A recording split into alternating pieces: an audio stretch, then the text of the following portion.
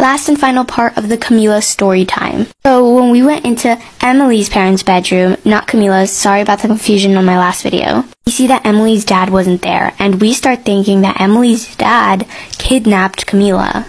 Emily was bawling her eyes out. We were all super scared, and I had never been this scared in my entire life. Emily's dad was like a second dad to me, so I was super scared that I had been hanging around a kidnapper my entire life. Emily's mom woke up and said what's going on, and we tell her this whole story, and she's like, girls, calm down, Camila went home.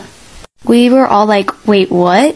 And she was like, go get some rest, I'll tell you tomorrow at breakfast. At breakfast, Emily's dad was back. He explained to us that Camila was scared of the dark and scared of sleeping at other people's houses.